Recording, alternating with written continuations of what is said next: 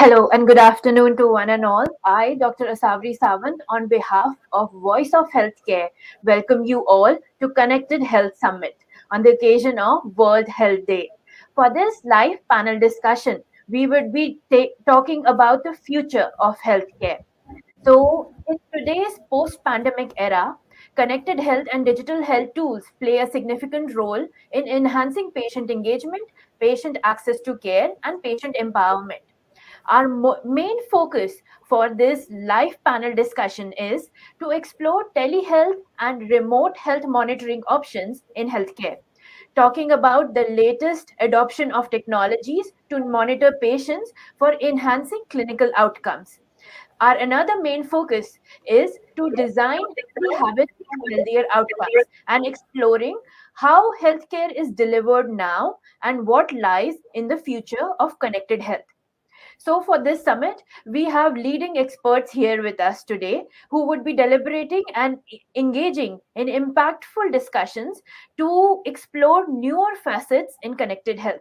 Please allow me to welcome Dr. Vinod Reddy, who is the consultant of internal medicine at Manipal Hospital, Varthur Road. Welcome, sir. Thank you. Welcome. I welcome Dr. Nitin Yashas, who is the consultant of medical oncology and hemato-oncology at Manipal Hospital, Sarjapur. Welcome, sir. Thank you so much. It's a privilege to be here on this panel. I also welcome Dr. Rajesh Halevar, consultant of interventional radiology at Manipal Hospital, Yeshwanthpur.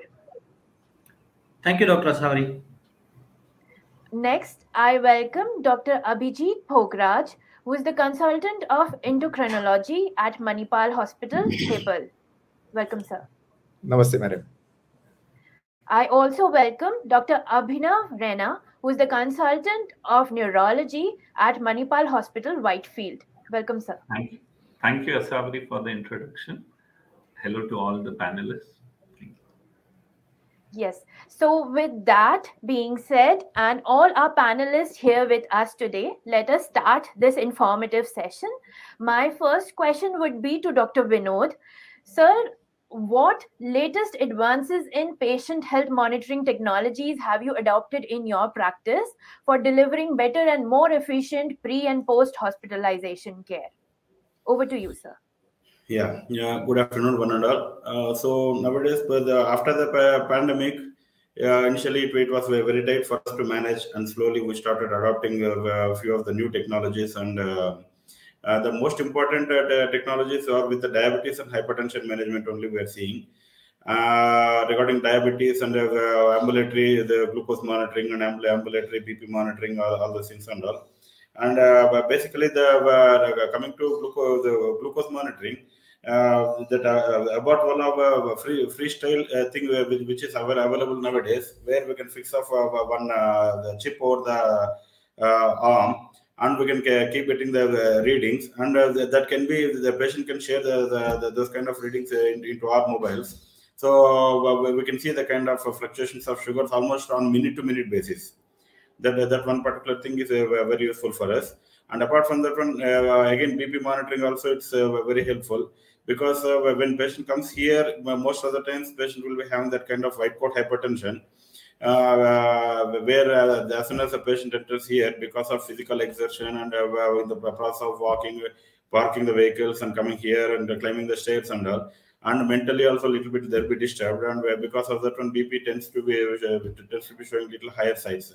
So rather than that one, if they educate the patient and tell them to monitor at home daily 3 to 4 times, and that will give us the exact picture of the diurnal variation of the BP, and which particular medication is acting well, and the reduction of doses or changes of changing the schedule of the medications, all those things and all, it will be helpful.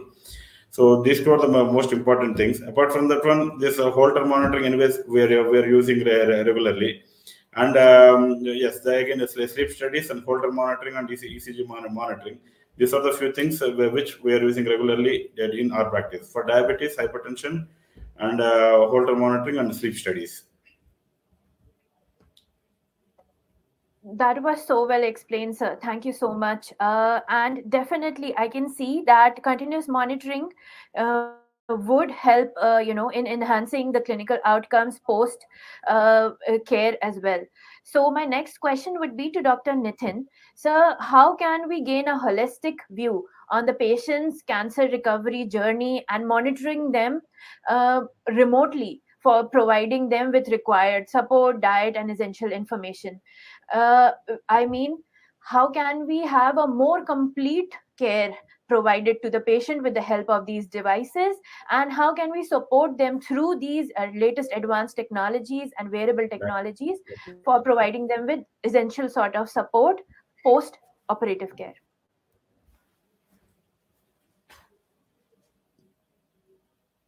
Sorry, sir, you're on mute. So if you can unmute. Yeah, thank you for Yes. that. So just to sort of briefly digress a bit here now, a person is termed a cancer survivor actually right from the time of diagnosis. And like you rightly mentioned, it is important to focus on all aspects of his or her health from the beginning. And this is actually where telehealth and digitization is beginning to play a key role. Now, what is the most important aspect for us when we give chemotherapy or targeted therapy is early reporting and monitoring of side effects. And this is where apps and platforms are now becoming common for a key term, which is known as PRO, or patient reported outcomes, wherein the patients key in their symptoms in this app, and you have an algorithm to automatically guide them as to what needs to be done, or when it is necessary to even contact us as care providers at the earliest. Now, in fact, there are a lot of studies which have been done, and this is becoming important because in oncology, we are now moving into an era of targeted therapy where we are even giving oral tablets indefinitely at times for patients with metastatic cancer in a stage 4 setting. Now, what studies have also shown is that by using these sort of strategies where DigiHealth or with patient reported outcomes, they not only impact in helping us detect side effects early and prevent them from becoming a complication by either reducing the doses or by early initiation of supportive care, but it also improves patient completing the treatment and treatment compliance, which ultimately impacts the overall survival as such. Now, as mentioned in your question also, holistic is the right word to use, and now we have a lot of studies and data which have shown that physical activity and exercises not only improve tolerance to therapy, but also play a lot of important role in reducing anxiety, depression, and in some types of cancer, even the risk of death from cancer. And this is where we may now be moving into a phase where we can make use of devices such as activity sensors, which would help us in getting a more accurate view of how a patient is doing post-therapy, be it in terms of sleep, their vitals, their movements, and therefore we can even tailor what kind of physical activity they should do, and of course even provide important nutritional counseling. Now, of course, one advantage of the pandemic, or the positive collateral of the pandemic, was that telehealth consultation and virtual consultations began to increase, and therefore for us as an oncology community, it became more easy and even comfortable that we could sort of monitor the reports and everything online, so that we could also minimize the visits of patients to the hospital and at the same time initiate early treatment when it is required. Thank you so much, sir. That was so comprehensively explained. And so easy to understand as well. And definitely, we can see now the treatment protocol in India as well progressing, not just to treatment, but to prevention and awareness and more holistic approach in every field, not just oncology. So that is great to know that such devices are supporting us at every step. My next question would be to Dr. Rajesh.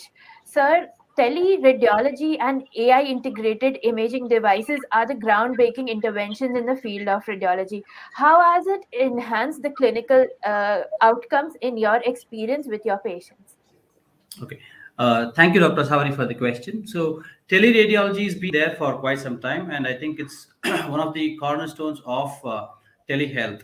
It's not new, but there is increased acceptance nowadays, and with the availability of high-speed broadband internet, it's made its reach even to Tier 2 and Tier 3 cities as well. So teleradiology itself means that a scan done or a CT or an MRI or an ultrasound done at one hospital is being read physically in a different place. So how can this help us, or how is it already helping us?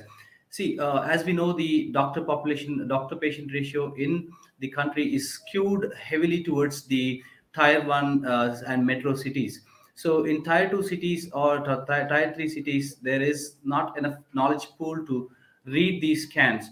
So, but the infrastructure for acquiring a scan is present in many of these tier 2 and tier 3 cities. So in such scenario, the images are acquired and transmitted to a teleradiology unit like a Manipal Hospital Radiology Group, where these scans are read by specialists, and in a fraction of few minutes these scans are read and reported back to the center. So these scans are read and then transmitted. So these tier 2 cities don't have to suffer from the lack of a radiologist. That's one thing. And also nowadays there is a grouping of subspecialty radiology reports, which even in tier 1 and metro cities are not accessible to many people. For example, let's say you need to access a musculoskeletal radiologist or a cardiac radiologist. These are niche specialties which are not available easily, so we can report for these niche specialties from a teleradiology group. Not just that, even in terms of hospital, smaller hospitals in tier 1 and metro cities, they may not be able to provide 24/7 radiology coverage. So in this scenario, 24/7 coverage can be provided to smaller hospitals by bigger hospital groups or bigger teleradiology groups like ours. And now we can harness the power of being in the other side of the continent, and we also will be able to report for emergency radiology coverage across the globe. That's also possible. Coming to AI, artificial intelligence means that the machine has been taught to detect abnormalities or pathologies on the scans, and sometimes it speeds up the process. For example, during the COVID pandemic, we have seen that there is a huge amount of burden on the diagnostic community, because thousands of scans were performed, and these scans, if read by humans, there will be a lot of fatigue and burnout, and there may be errors. So there were a lot of AI developed tools which you could detect the abnormalities on chest X-ray and CT, not just detect these, but also quantify the amount of disease, and can triage the patients who require admission, who require ICU care. Coming to the non-COVID scenario, for example, let's say we have about 100 scans waiting to be read, and let's say the 90th patient is a gentleman with or a lady with a head injury and intracranial bleed. So there may be consequences of not reading the scan quickly. So if you have an AI algorithm which can pick up emergent critical conditions, let's say, for example, there's an intracranial bleed. So if the AI can, as of available today, can detect those bleeds and pop up that critical case onto the top of your list, so that you are delivering care appropriately and as quickly as possible.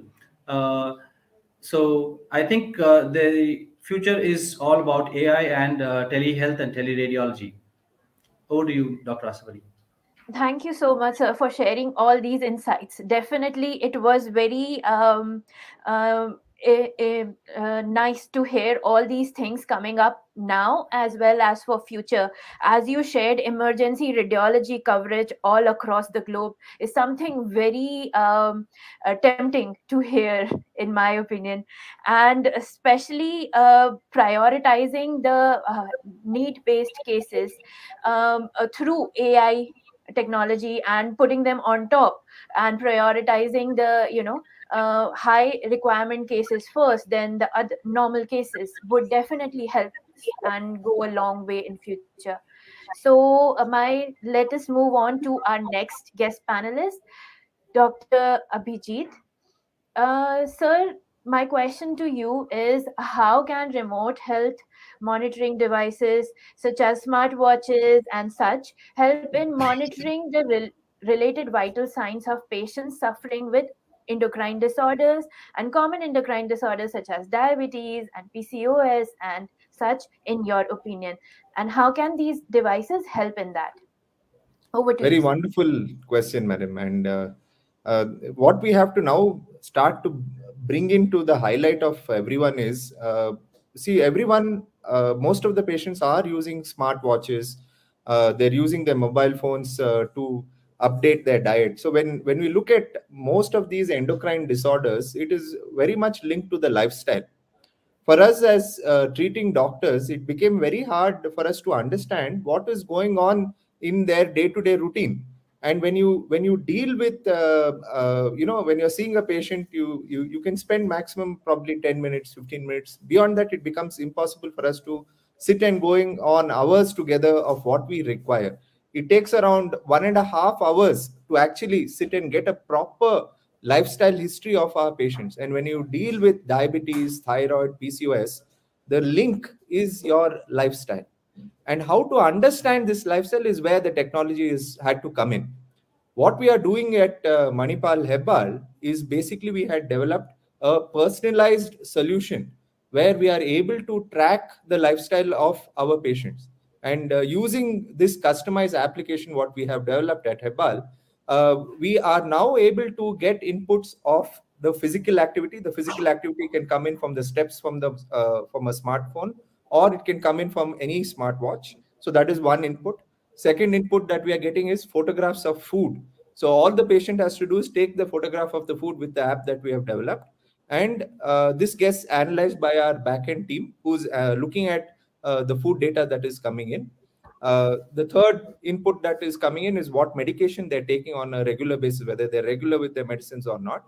And then we have self-reported data of symptoms, sleep, mood, all these aspects. So when you put all of this information together, it is a large amount of information we are getting. So just for vitals per se, let's just talk about the vitals. So the smartwatches also have a heart rate tracker, and we're looking at heart rate variability. So when there is variability in the heart rate, then we know that there is some event that is happening. So because it is linked to the autonomic nervous system. So these are inputs that start to come in. And now when you're tracking multiple patients, so at any given time, we are looking at 100 patients of data every month. So where technology is again coming in is all this data, once it comes in, it comes into our system. And this is analyzed. And then it goes to a level of intelligence and AI, which is pinpointing, where the problem areas are, which patient needs to be addressed. And then the next important part of it is, because you have this data, it can be shared across a care team. So that is how we are using these smart devices to collect information at home, linking it with groups of care team members. So because I can't do I can't do all the job with regard to how the physical activity needs to be set, how the diet needs to be set. So the right person for the job is looking at the data that needs to be looked at. And then we have care team members who is overall looking at what needs to be done for the patients. So then your outcomes also become better. You're getting better care. The patients have, they have a link with the hospital and with the teams that are providing health. So especially for lifestyle, we have designed this program, and it's been now running for the past 2 years successfully. And we are seeing excellent outcomes. When you just look at A1C outcomes, almost in a 3-month period, we are in somebody who's poorly controlled, almost 1.7%, which is actually extremely, that is when we talk about digital therapeutics. Here, we're not adding more tablets. So we're able to get the A1C down by a good and a significant level. And so that is where these smart devices, smart watches, the information that they collect is now helping us understand our patient much better, and our care becomes much more easy, and it saves us time because we are able to now get this information in a structured manner, and we're using this information to help our patients better. So that's how we've been doing it. Thank you, sir, for so nicely explaining the entire flow. And we can definitely see such devices being so essential in monitoring the lifestyle and the entire conditions of the patients suffering with different endocrine disorders, because mainly they are lifestyle related, as well as it is so efficient and streamlined the way you explained the processes to be working. And I feel the care delivered with these devices would be so much more efficient as compared to future, definitely. Definitely. So moving on to our other guest panelist, Dr. Abhinav. Sir, can you please explain me and the viewers what DBS is and how is DBS monitored in neurology with the help of remote technology, and what all other parameters can be monitored with the help of these such wearable health monitoring devices for improving the overall health of the patient suffering with neurological conditions. Over to you, sir. Hi, Asabri. Yeah, so DBS is quite a complicated thing for people to understand. Let me just briefly explain for want of time. So deep brain stimulation, that is DBS, is basically it's a complicated device which has an electrode and an impulse generator. The electrode is placed deep inside the brain, and the electrode has a contact, and there is a neural stimulation interface which is there, and the current and that electrode is connected to the impulse generator, and that impulse generator is generally located at the chest. And the impulse generator gives electrical signals, and certain areas in the brain are stimulated. This DBS is particularly used in neurology in patients with Parkinson's disease, in patients with dystonia, in patients with tremors, and also in psychiatry with, in certain cases like severe refractive obsessive compulsive disorders.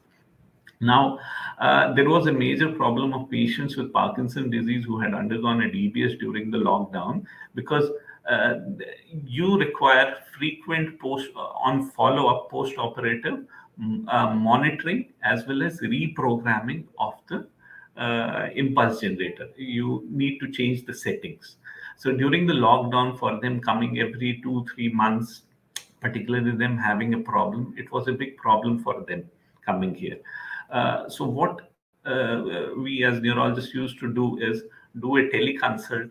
We would ask them to record their videos on the app, on the Manipal app, which we have, during when they were in on stage, when they were in off stage, and by themselves, we would ask the family members or the patients themselves to, with the programmable probe, to change the settings. Now, the settings can be done in a certain range of but essentially requires patients coming to the hospital if major settings are done. But still, we would manage by doing minor changes. We would ask the patients themselves to do through the programmable probe to change the settings. Recently, this is a major issue for them to come again and again to the hospital, particularly if they are living in different cities. The DBS is not available in tier 2, tier 3 cities, only in tier 1, few tier 1 cities. And patients who are getting this DBS done, it's a big issue for them coming to the city again and again. So there are certain companies like Sceneray. They have made this wireless DBS reprogramming system, where once the DBS is installed, you can, through a video system, you can reprogram. The doctor is sitting in his hospital and you can reprogram the DBS, and without the patient having the need to change. And patient is sitting in their room, dedicated video equipment system is there. They record their videos, and we, sitting live, do a direct manipulation of the programming, and the time delay is less than a few seconds. Even more so, nowadays, adjustable or closed loop deep brain stimulations are in the pipeline. Already a study has been published which has shown the real-time validity. These are the electrodes. The conventional one, the electrode is connected through the wire to the impulse generator. These are wireless transmissions. So through the Bluetooth, the electrode is giving all the readings, it's a bidirectional flow. Normally, the electrode is also recording as well as stimulating. And through that bidirectional flow of information is going to the computer tablet, and that through the artificial intelligence algorithm is pre-designed algorithm is automatically adjusting the impulse generator settings, which are not in the skin, but patient is wearing it like a jacket. So this will revolutionize the deep brain stimulation methodology. So it's an AI which is being used to, in off stages, the impulse is increased, the frequency, the voltage stimulation parameters are increased. When in the off, they are reduced. So this is all AI generated, and this will be very sophisticated, and new age technology will be coming. In addition to DBS, even patients with Parkinson's disease without DBS, so teleconsultation was the major methodology. They would upload, and in the app, they would have this, via app, we could even measure their intelligence, we could measure their executive functioning, we could measure their non-motor symptoms also through questionnaires. And through video recording, we could assess the disability and modify the medicines. There are other uses in neurology of this home-based wearable devices.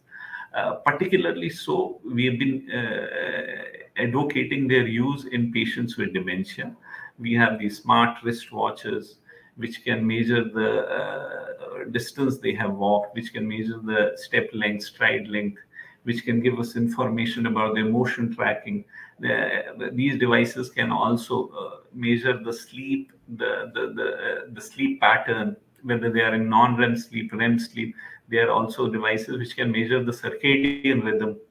So these basically use the accelerometer or motion sensors or gyroscopic techniques. So we have exploited these devices in dementia. We have exploited their use of devices in sleep-related disorders, and also lately in epilepsy, seizure forecasting and detection. These are non-EEG based devices. Again, patient having a generalized tonic-clonic seizure or major attack, these non-EEG based devices will pick up the motion, and one can identify the seizures, and immediate SMS or emergency message can be sent to the family members or to the hospital that a patient is having a seizure and some intervention can be done.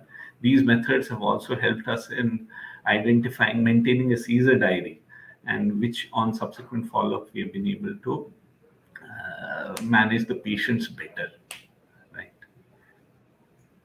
Thank you so much, sir, for so nicely explaining it in so simple words. Definitely, this sounds very interesting to me personally, and all the technology that you have shared, the information as well as technology for seizure forecasting is definitely something I see and I foresee becoming very popular in the hindsight. So moving on to our next question is for which is for Dr. Vinod. Sir, in your practice and your experience, you must or have seen that people not, people coming for treatment, starting with the treatment, but somehow they're not able to complete the entire treatment cycle. With pandemic era, most of the people who were not suffering from COVID were not able to get in touch with doctors and somehow lacked the entire treatment cycle, and it did not get completed. So how, in your experience, can such smart healthcare devices help clinicians in enabling the completion of prescribed treatment cycle for patients? As we know, some of the diseases such as TB, etc., have very long treatment cycles. So how can such devices be helpful in making patients stick to a completion of the treatment cycle? Over to you, sir. Yeah, because of this pandemic, usually because of lack of follow-ups, especially this diabetes, hypertension, and other hypothyroidism, all those things and all, patients were not able to come for follow-up, and in between, the few patients have stopped taking medications also. And since this diabetes and hypertension, mild to moderate rise of BPs and sugars, will not see 80 to 90% of the time will not see much of symptoms. So since there is not much of symptoms, so patients will feel that their sugars and BP are under control. So they may either discontinue the medications, or they may not come for regular follow-up, all those things and all. So in that way, the regular monitoring of sugars and BPs through the glucometer and home BP monitoring usually will give them the picture where they stand basically, and that will make them to come for follow-up, at least for if at all during the peak phase of COVID pandemic. At least they can manage to go for a teleconsultation with one of us, and that is where that will be really helpful. Coming to tuberculosis, yes, tuberculosis, regarding the complications and adverse reactions of medications, and that particular thing usually we could manage through teleconsultations on almost like 2 to 3 weeks once, or monthly once. And with regular follow-ups, somehow they could complete the course of treatments.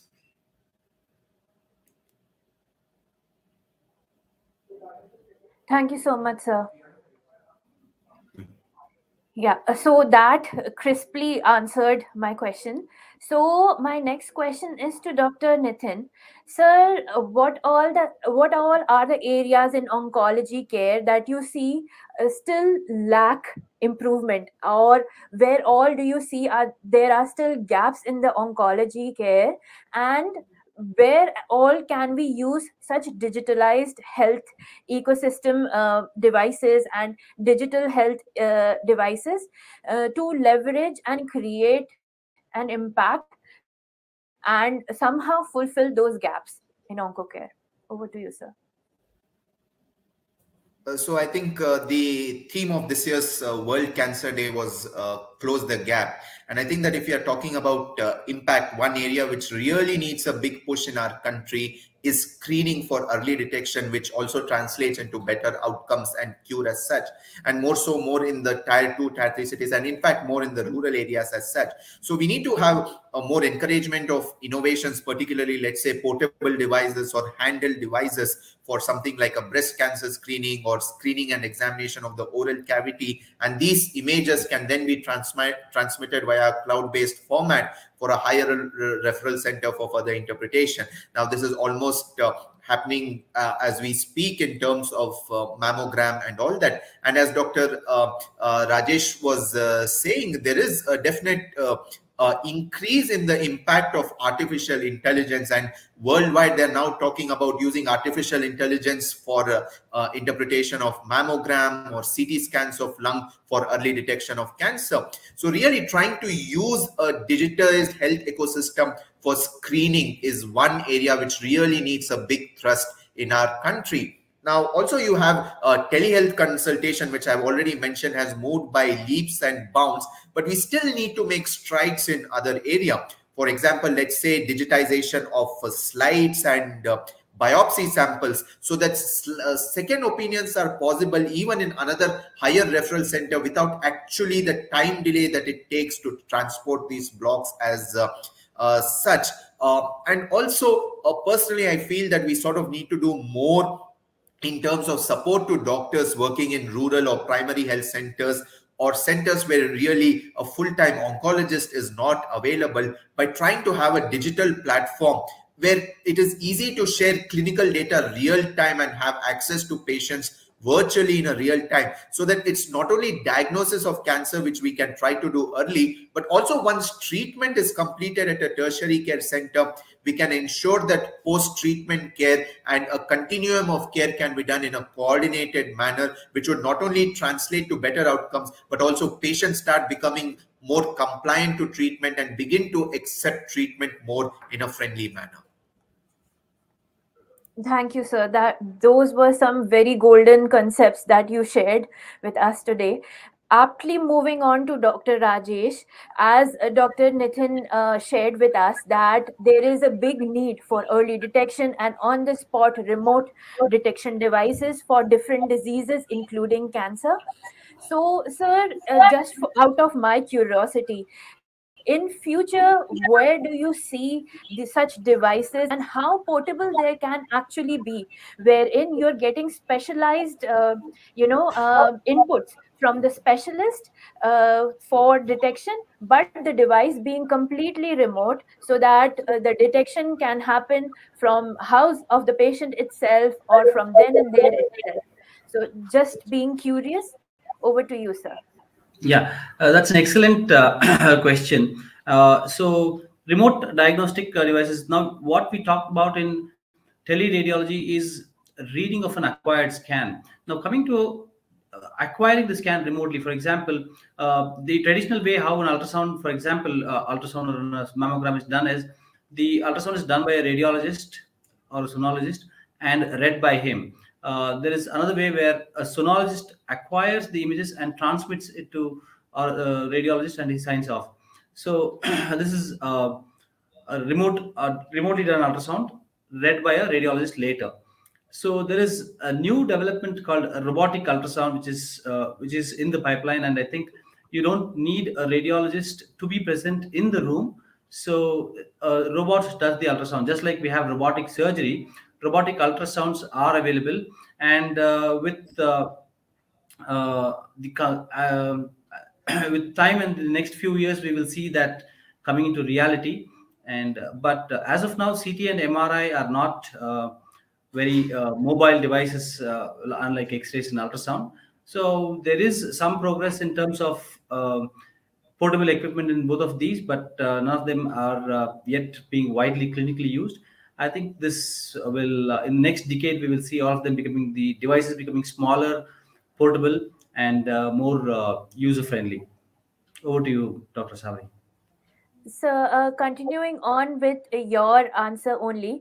So, what kind of impact did remote radiology tools, including ultrasound probes, application, for play for diagnostic imaging during the coronavirus pandemic that you observed in your clinical experience?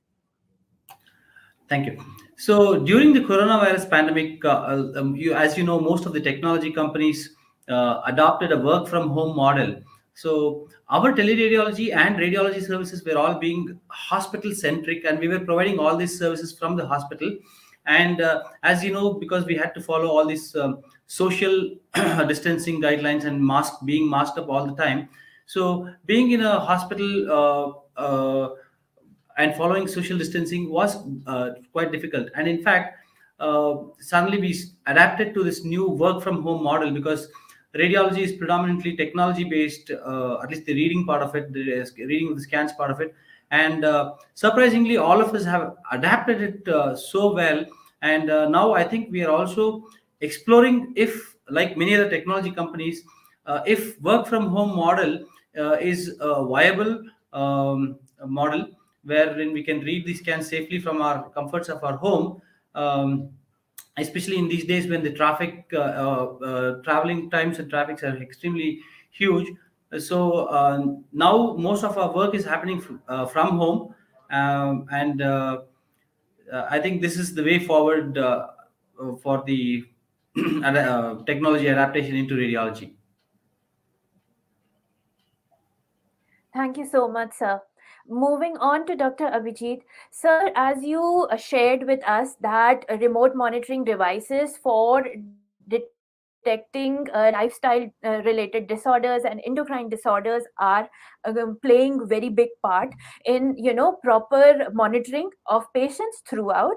And through the data that you have studied so far through these devices, what do you feel areas that we can develop better habits for such patients with endocrine related disorders, or specific habits that you observed commonly occurring in patients suffering from diabetes or PCOS or thyroid, for example, and where all we can improve in terms of habits, so that the overall outcomes of such treatment and our surveillance and monitoring comes out. So I guess I'll just Yes, say yes, it no, again in brief. no problem, madam. I got it. Yeah. So So yes, how through the so data how that are you we using? collected, Yes. yeah, how can we improvise, and what all tips that you would suggest so that we can have a better outcome in our patient care?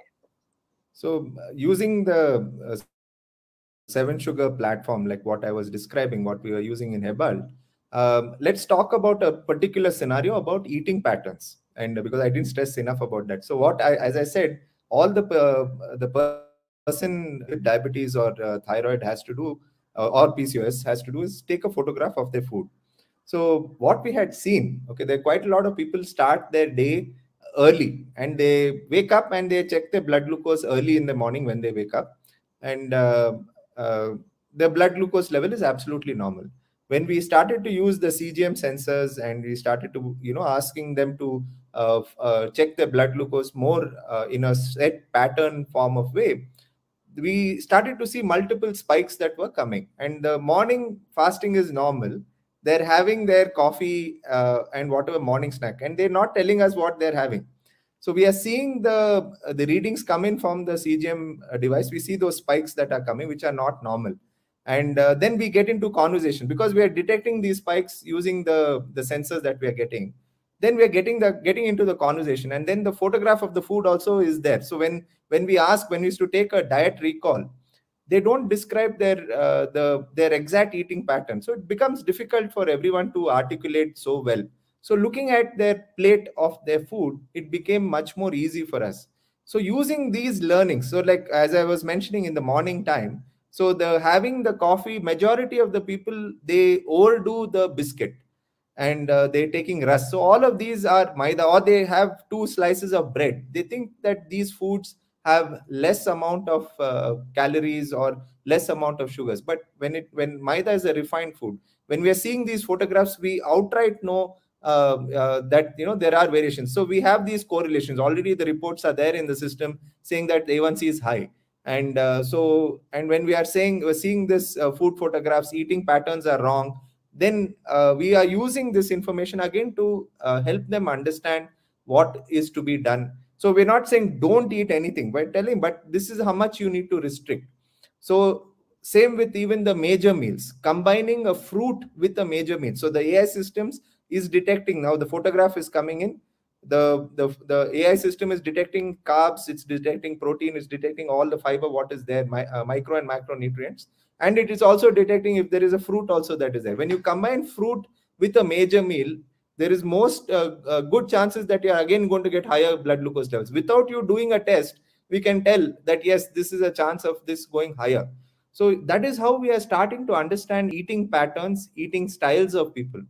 And quite a lot of we in South India we eat raw kind of atta. So we talk of ragi ball, what we say, and it can be either wheat or it could be ragi. So again, the quantity, people think that they're eating less. When we see the actual portion size of what they are eating, same with even a bowl of rice, they say I'm eating only one bowl, but actually that one bowl could be larger than what we are recommending. And again, there is an imbalance in their food. They'll only eat certain types of carbohydrate or high GI type of food without adding the protein or the fiber. So when we start looking at data of the food patterns, you know that this is already there. So the algorithms have been coded to tell you yes, high fiber, low fiber, high carb. So all these patterns of what they have eaten has already been analyzed by an AI system. Now this is shifted to the diet team, who's looking at series of patients they are monitoring. So 10 patients have eaten high carb food. So they know exactly what to do. They can do a quick message saying that, okay, reduce this quantity, increase this, add this. So it's simple conversations like that when you learn about the patients. And the important thing is, once patient is sharing information with you and you don't give any feedback, then that is where the system doesn't end up being useful. So that is how we have designed it. We get information, we learn, and then we give feedback. Once you do this kind of methodology, the data what people are sharing becomes more and more, they become more and more, they start sharing a lot more. So what we, in the beginning, when we started to say, this is how you have to do, this is the kind of program you need to follow, we need so many glucose readings at home, they started to understand, why is this person telling us to do so many tests? And then when we started to paint the picture for them, this is what we have understood. This food is working for you. This is your body reacting to this much of eating this kind of food. So then they start to understand, yes, this is important. The next, again, challenge is to get them to do this again and again. So for a follow-up visit also, we needed them to do this. And so then they'll ask me the same thing. Sir, I'm eating the same thing. Why do you want me to send the photograph of the food? I'm saying every 4 to 6 months, your body is going to age. So today, how your body is reacting may react in a different way after 6 months. So I need to make the same comparison. If you're eating the same thing, I need to see if the body is going to be reacting in the same way. So then I know you're in a steady state. So then they begin to understand, okay, so that's why we are taking the photographs. That's why we have to share this data. And this data is being looked at. We're getting feedback immediately. And so that is how the whole engagement is happening. And that is how we're using the data. Now let's look at fitness, for example. So it doesn't, one aspect is being physically active. Also being physically inactive in a 2 to 3 week period also, physical inactivity will start to make the blood glucose change, or we'll start to see changes in other parameters. And so that again, we can, there's a automated system that kind of help the user understand they've been, the inactivity is lesser than what it was, the previous week. So this is what you need to do. Come back to your normal routine. So by alerting them, helping them understand, giving feedback to what we have learned, that is where the engagement starts to improve. That is where the care delivery also starts to improve. So that is how we've been using the data and giving feedback also, and helping our users who've been on our platform. And sir, this is such a holistic way of treatment as well, that without changing the medication, without adding on any more medication or reducing anything, we are just constantly monitoring very effectively and getting the results that we require. And throughout all this process, it's not just the gaps that we are fulfilling, that where you went wrong and what exactly caused this spike in your blood sugar, for example. We are also making the patient educated towards his own health. He is also understanding better that what all habits that he is having is leading to this sort of reasons, and what all good habits that he can develop for healthier outcomes. So definitely it is very holistic way. And with endocrine disorders, I suppose a PCOS in Indian females is every 60% of Indian females suffer from PCOS, and the same prevalence goes with diabetes and other thyroid, hypothyroidism, other hormone related disorders. The numbers are also very high. So I can definitely see such technologies being adopted greatly on a wider scale in the coming years, of course, and being so effective that without having to modify or adjust your medications, just through lifestyle changes and efficient monitoring, you are able to get those sort of healthy results in your body. So moving on to Dr. Abhinav. Sir, you very aptly explained what DBS is and how remote technology is working in neurology and care. Can you now identify us where the gaps still exist, where all we have scope for improvement for using such efficient health monitoring devices in neurological conditions, and what advancements do you foresee in neurology care with these devices in future? Okay. See, the penetrance of this mobile health devices in the field of neurology has not been very extensive. They're not being extensively being used. The problem with these devices is their reproducibility, their consistency. Say, for example, previously I told in seizure prediction model, some devices are showing high sensitivity but poor specificity. So alarm keeps going on. You're not missing out on seizures, but you are picking up non-seizure events. That is increasing the blood pressure of the relatives and all. Same way in the sleep-related disorders, when we are using actigraphy, which has a potential to replace polysomnography, but then it has its fallacies, it has its shortcomings. It can't be used in certain kind of disorders like restless leg syndrome, where it can wrongly interpret the disorders. So these devices still need advancement in technology. They need more sophistication. They need more better AI prediction. For that, I think the essence is they more and more data, more and more information, more and more parameters are required, and data points are required for the technology sector to create better healthcare devices.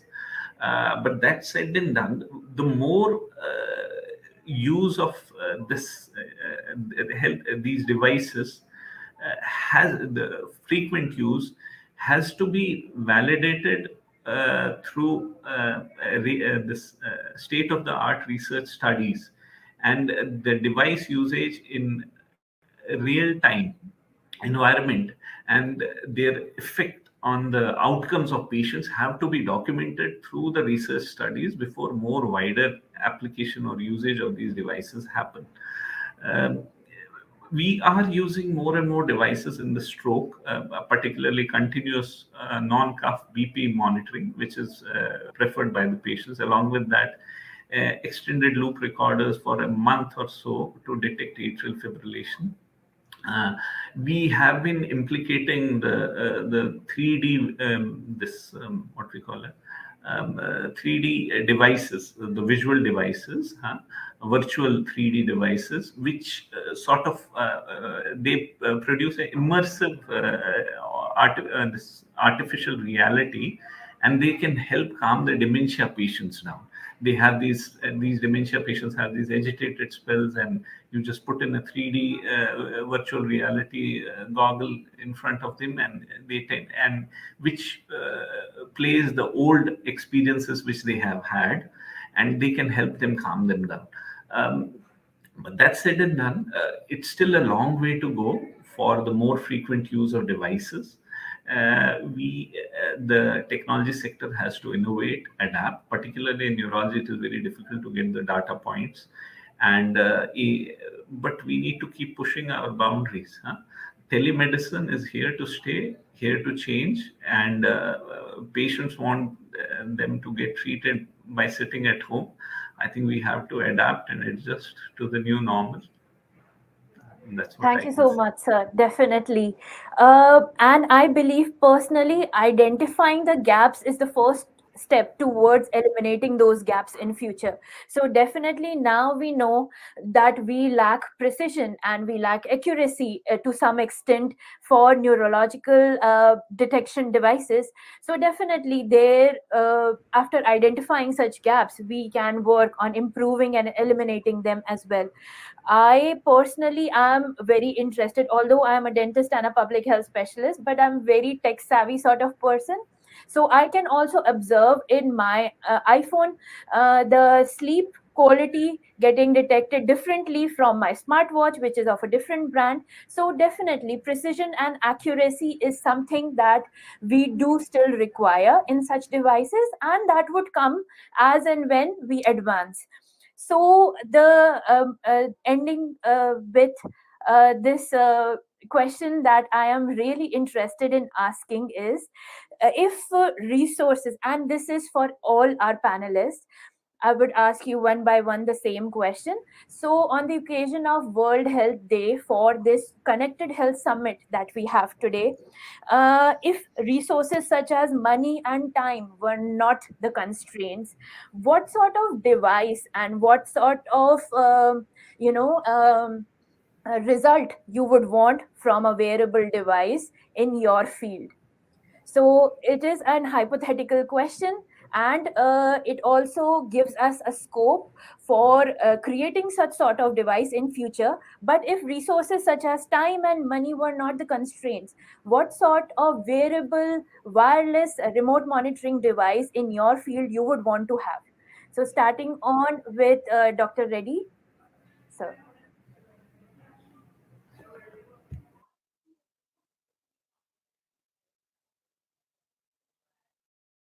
Sir, you're on mute. Can you please unmute? Yeah. Yeah, as long as resources are not a concern, continuous glucose monitoring devices will be very helpful to the patient, where they can almost like see the graphs of sugar level fluctuating right from minute to minute, and that will give us a clear picture of during after which particular meal that particular sugar levels are increasing or decreasing, all those things and all. And after the either medications or insulin, what is the trend of the sugar levels decreasing, other kind of information will be available. So continuous glucose monitoring is the one thing which I would wait to see where everyone can use regularly. On the same topic, moving on to Dr. Abhijit, as he already shared us many latest inventions that are going on. So, sir, same question to you again, the last question for this session. If resources such as money and time were not the constraint, what sort of remote monitoring device you would want to have in your field? So definitely a device which is non-invasive. I'm able to get all the required data points that is important for all specialties. It should not be very specific to one. So non-invasive and the ability to collect important points for monitoring health for all specialties. So that is also one more requirement, and the ability to tell you what is right and wrong in an instance. So these are three important requirements for this device. And so if that device is able to do all of this and not being probed inside or pushed inside, then it will be one of the most successful devices that we have.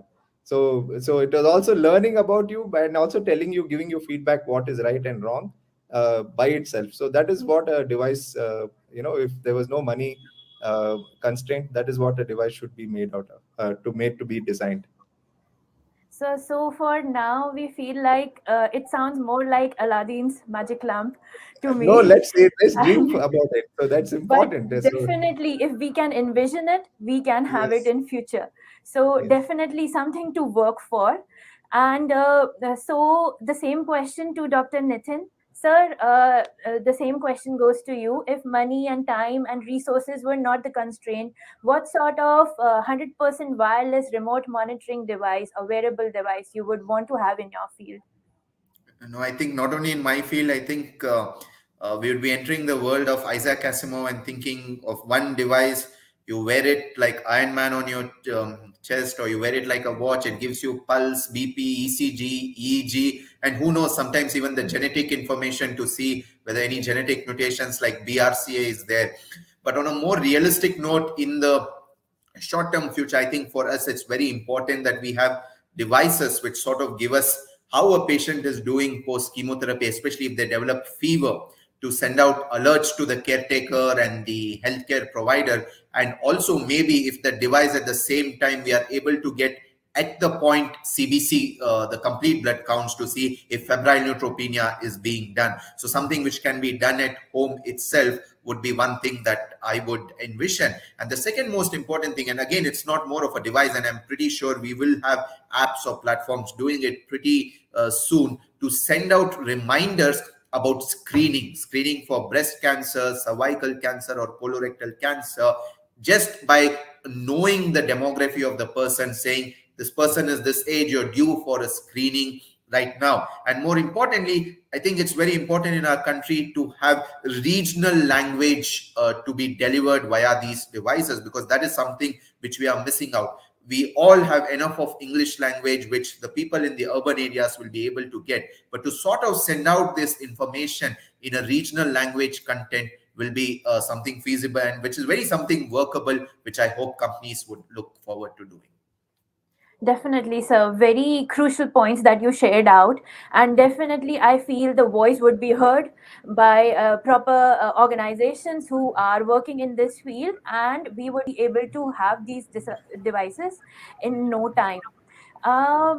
Moving on, the same question to Dr. Rajesh. Sir, if resources were not the constraint, what sort of device you would want in your field? So this is like a sci-fi device. Yes. So, for example, when you start chemotherapy for a patient with, for example, let's say liver tumor, so you would generally wait for a month or month and a half or a couple of months before you actually see if the treatment has worked or not worked.